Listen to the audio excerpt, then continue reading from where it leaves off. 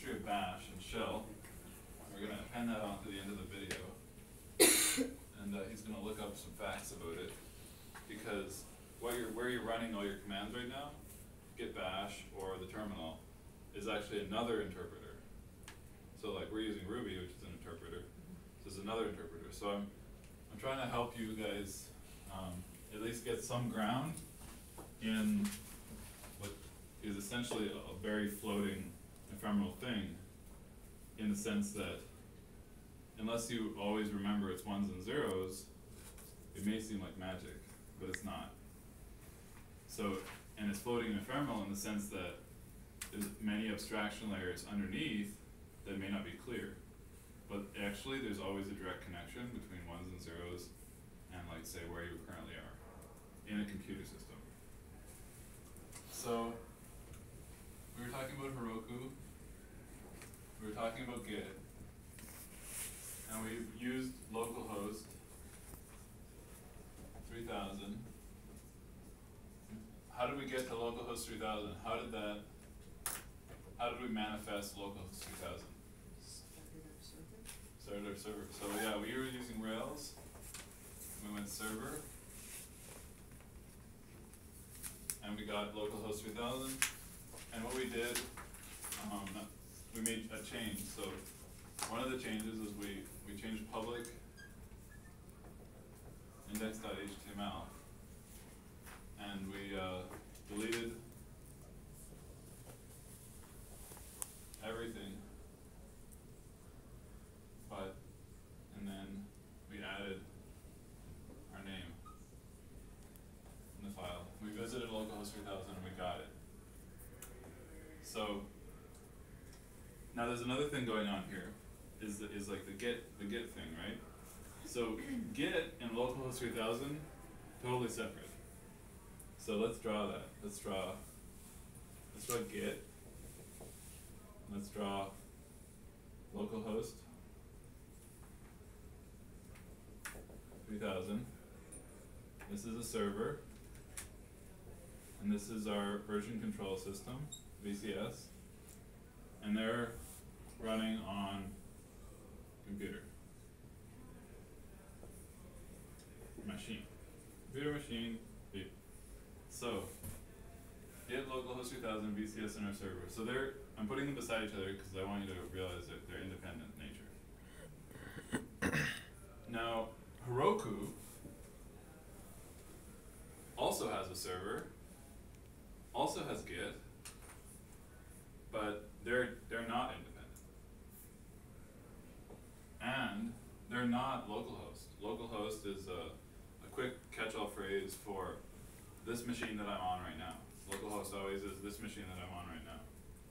So we have Heroku, and Heroku is built on top of a computer machine. And actually it's built on top of a computer machine, it's built on top of a bunch of computer machines that are called AWS, which are built on top of real computers, which are running somewhere in, the East Coast or the West Coast or whatever. So it all comes down to something physical at some point. So we have Heroku, and I told you Git and the server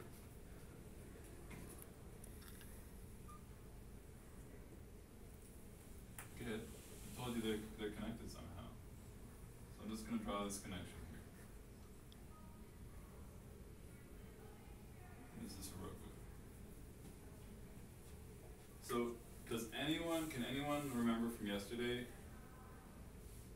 a connection that happened between localhost computer machine and Heroku? There was a command that we typed in, it was like near the end, or near the beginning too. Really.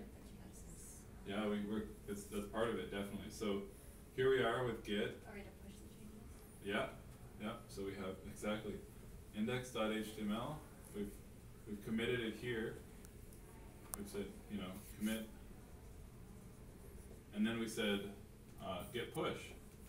We said git push Heroku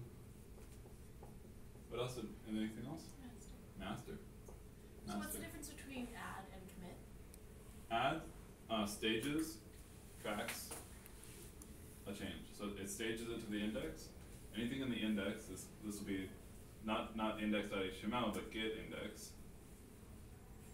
Anything in this index that's staged will be tracked.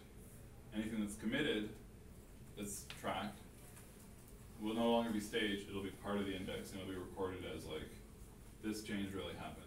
When you do a git push Heroku master, that's everything that's been added and that's everything that's been committed on the branch that you're currently sitting in. And then the branch that you're currently sitting in by default is just called master all the time.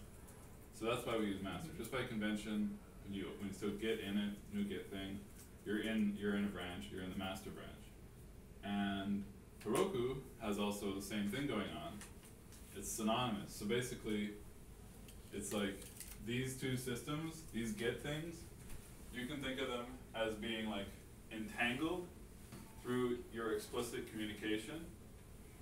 One of the commands being push, and that command connects them together.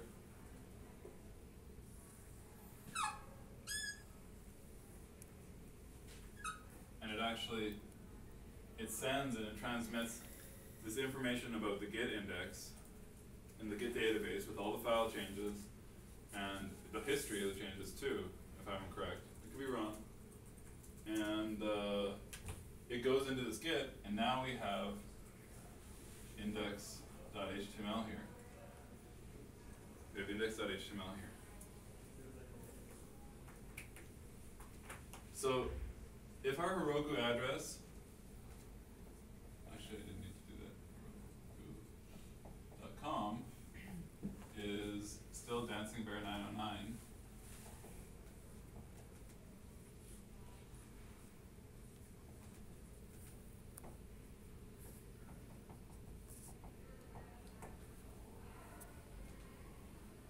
and we go to Dancing Bear 909, and we've just done a git push, and we've updated the index.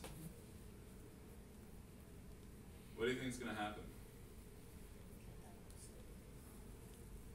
What would you want to happen? Let's say, what would you expect to happen? The change would be live. That's what I would expect too.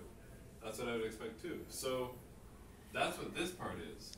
So Git, we know like from here, there's nothing special about Git and a server. We have it localhost. They're just running on the computer machine. They're independent. We do commits to Git.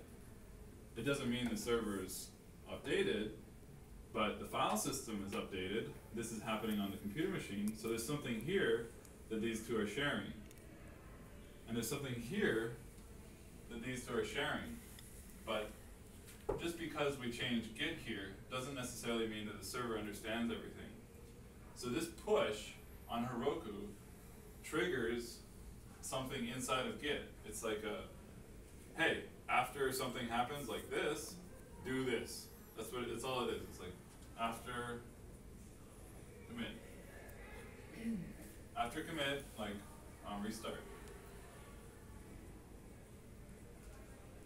Restart the server, or like after commit, update something or whatever. Like I'm not at Heroku and I'm not in their code. I'd like to be reading it, but I think it's something like this. That's the behavior that I see. So that means that this connection actually happens. File system's updated on top of this file system here. Git actually updates the file system here. File system. This is where all the folders are.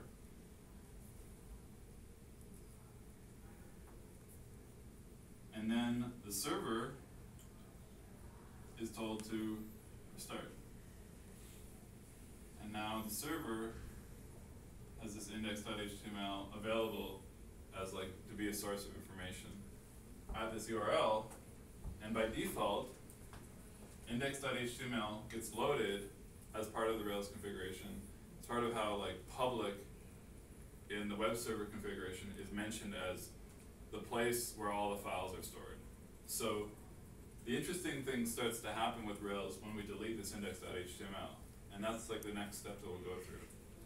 So what we have here is like an understanding that Git and the server are independent but connected through the file system, and that we can connect our machine, localhost, us, to a remote system, Heroku, that's basically running a very similar, semantically similar setup. So it has a server, it has a Git repository, and maybe it has a file system, like it has to, but it may look very different here, it may be very different here, but the behavior is exactly the same. And that's just another abstraction layer that we have. So that's it. And then I also wanted to say something about bash, a random fact. And apparently it was put together by, you know? Born? The original? Yeah. I think. Born Again Shell? Yeah. So there's actually two people that did it. There's a man and a woman. So I want to find that out. So I'll find that out for next time. Okay, that's it.